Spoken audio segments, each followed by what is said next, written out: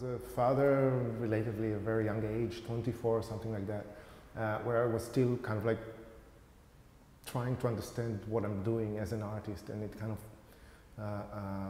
became a subject matter in the work. I realized I cannot be in a studio because, you know, I had to be home, and part of the solution was to use home and use the people who are living with me, my family members, as participant in the work. And that was kind of like a forced situation or a choice that I made, almost a moral choice for me, because it's either to be there or not to be there. So eventually the whole idea kind of evolved, either through the use of slapstick in many of the earlier films that kind of feed back to also you know, this tradition of vaudeville families where family members kind of worked as groups on stage. So the figure of Buster and Joe Keaton working together, that happens also in Wild Boy, another movie. And the relationship kind of I got more and more interested in the way, and that Drop the Monkey maybe is the clearest manifestation of that, but in a way that the image you make, the movie you make, transforms your life, and not vice versa. It's not necessarily that the movie reflects life. I mean, there is this relationship between the life you shoot and the movie, but the way you shoot a movie and the act of shooting the movie in life transforms life. So in that case, making the movie, in the movie, brought about the breakup with my girlfriend. And so the whole movie is about trying to use art in the service of life and ending up doing just the opposite. You know, you're being tied up, your life is being tied up because you're committed to something. So that kind of like an interest I have, and it appears, I guess it appears in most of my work, trying to kind of figure it out and understand what's really happening.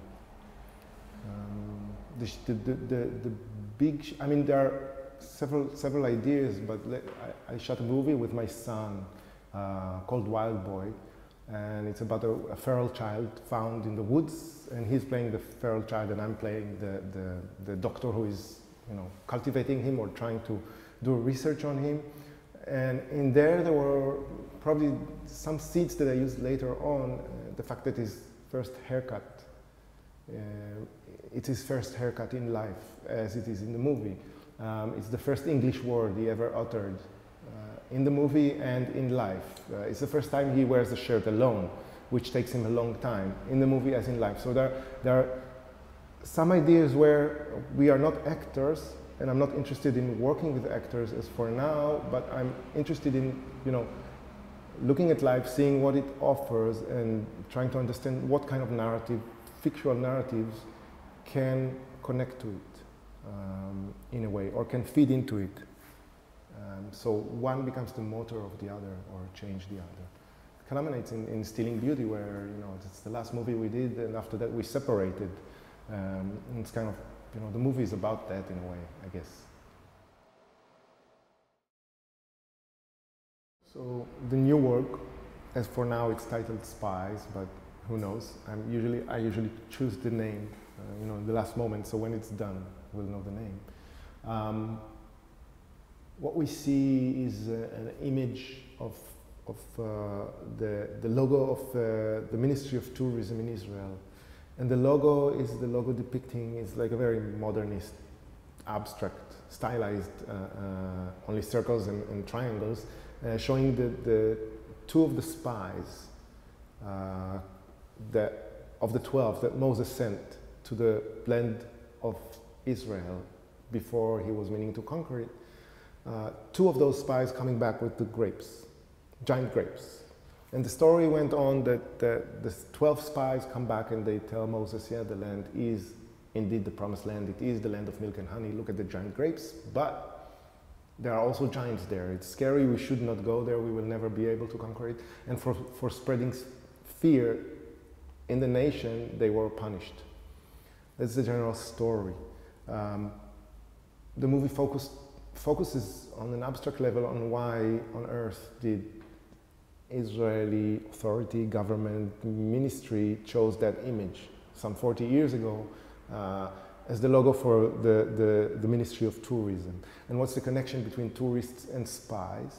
And what's the connection between choosing an image that is a sort of an origin, like going all the way back to the Bible, only to realize that this origin is not an origin because you are a tourist from the beginning.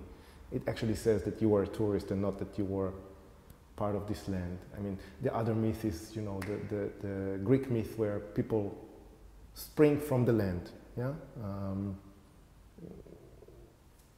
They're landowners, you cannot argue with that, but this is a clumsy myth, so it's about that. What we see is, we see this image and there is a very slow zoom out.